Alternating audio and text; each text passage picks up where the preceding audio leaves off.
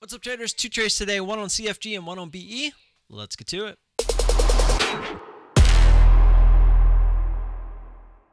Real quick, traders, before the live trades, don't forget to look for that gift card. It might be in this video. It might be in Wednesday, Thursday, or Friday's video. Who knows, but it will be there. Thanks again for all of the support you guys give me by hitting that like button. That's what really entices me to give away these gift cards and show my support back to you guys. So without further ado, don't forget about the Discord. If you guys want to continue to talk throughout the day, don't forget about the Discord. It's down in the description below. Here's the live trades. Nice pop through. We're going to start it here. We got 53.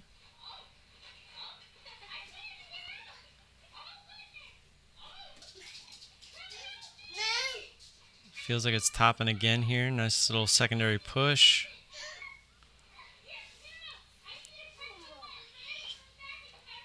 We're going to hit it here, 68.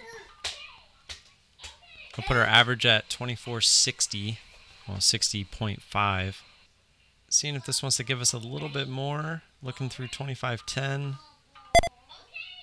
Give it one more little chance here. And we're going to hit it there. Felt stuck at 25. What did we get there? We got 96. It's going to put our average at 2472.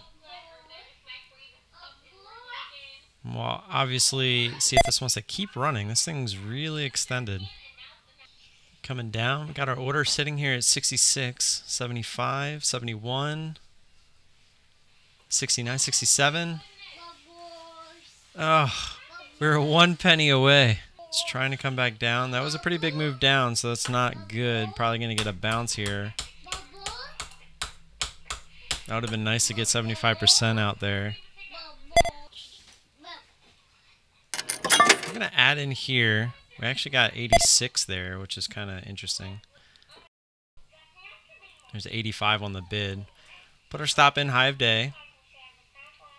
Trying to add to the backside here. Tried to go back high of day. Did not quite get there. Now we're looking for this to be a little bit of the bouncy ball effect, right? Looking for sloppy seconds.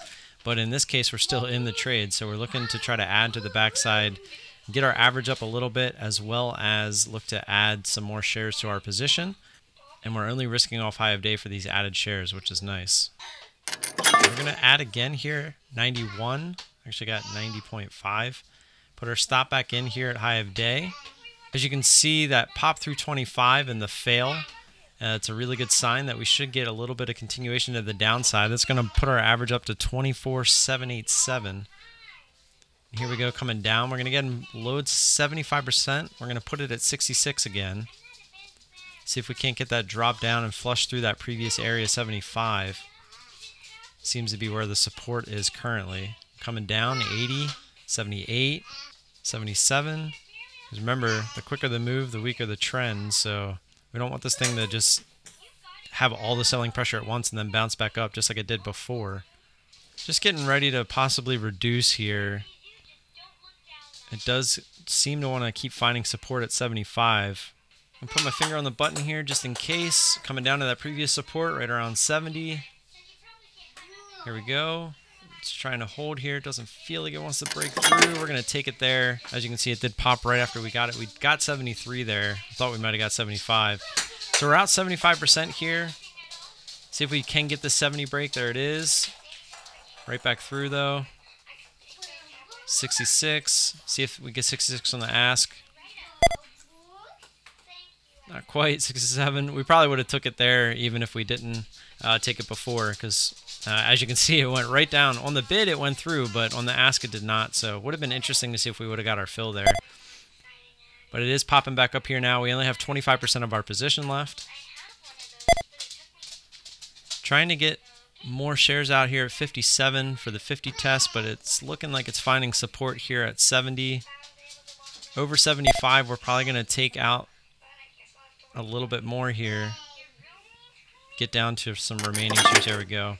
So through 75, we decided to take it off. Now we got 10% of our remaining position. As you can tell, we went off that previous candle, figuring if it wanted, and just like that, if it broke that candle, figuring it might try to squeeze up a little bit, just like it's doing. That way we're taking off some risk, and now we can look for the remaining 10%.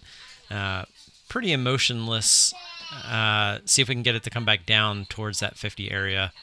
But now if it does decide to go up against this, we'll probably look around that pivot area of 25 for an exit, which we'll just use high of day if it does want to get there. But most likely we will see if we can get this down towards 24.50. All right, there's the break of 60. See if we can get down towards 50. We just cannot seem to get these jumps to our orders today. 57, 56, 53, 54. See us sitting there at 52, 53, 53 again.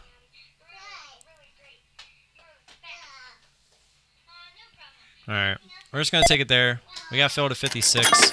As you can see, as the story of this trade is basically being 1 penny away from our order and just not being able to get filled.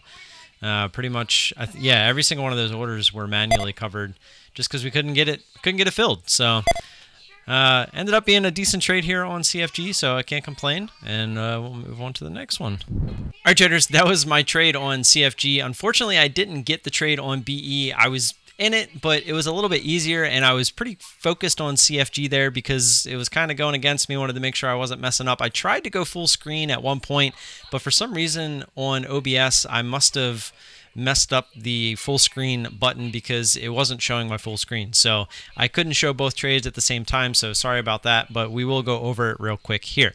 So scrolling in on BE, this one was pretty self-explanatory. This thing actually ended up getting away, but since we were in it.